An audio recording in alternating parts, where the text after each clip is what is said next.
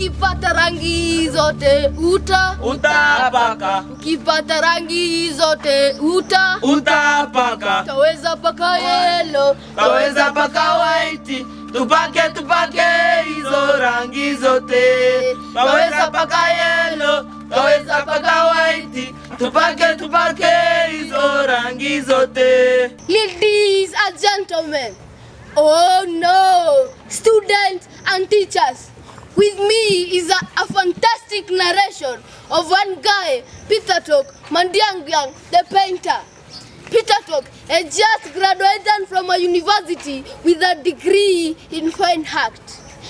He was a professional painter who was praised by everybody, including you. He was employed to paint people's homes, gates, churches, maternities, and even schools. Oh, ladies and gentlemen, even schools. One day he landed on a lucrative deal. Wow, a lucrative deal. He was invited in our school, our dear school. Oh, our dearest school. Do you know the name of our school? Do you? The name of our school is University School. Yes, our school was his, and we be the leading in our zone and in all aspects.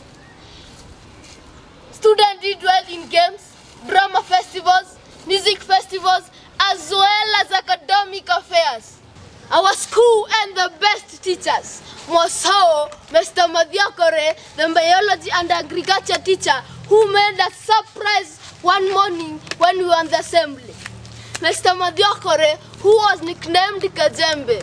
Oh, Mr. Kajembe, one Monday morning surprised everyone when he arrived as the assembly was on progress and he was driving his blue tractor. Let us now go back to Peter Tok Mandiangyang. After our principal discovered Mandiangyang's power in painting, he gave him the job to paint and decorate our school.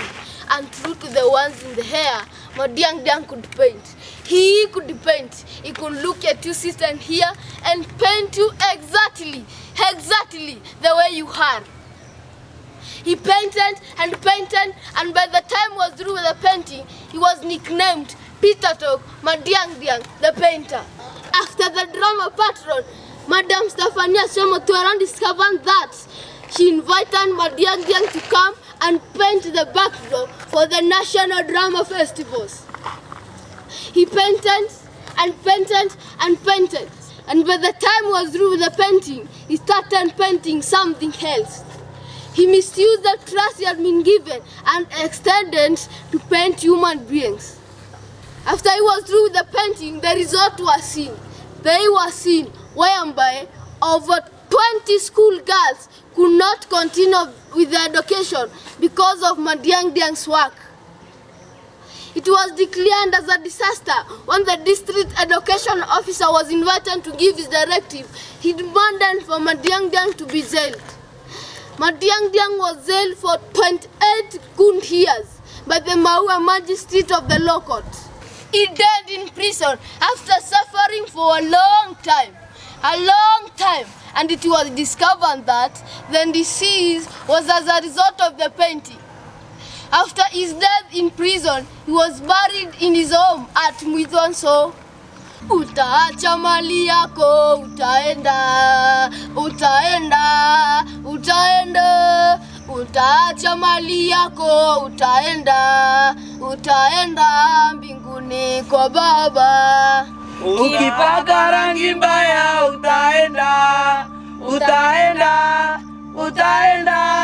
Ukipaka rangi mbaya, utaenda mbinguni kwa Baba. Chunga usipake rangi mbaya. Antuambui production, breaking the yoke.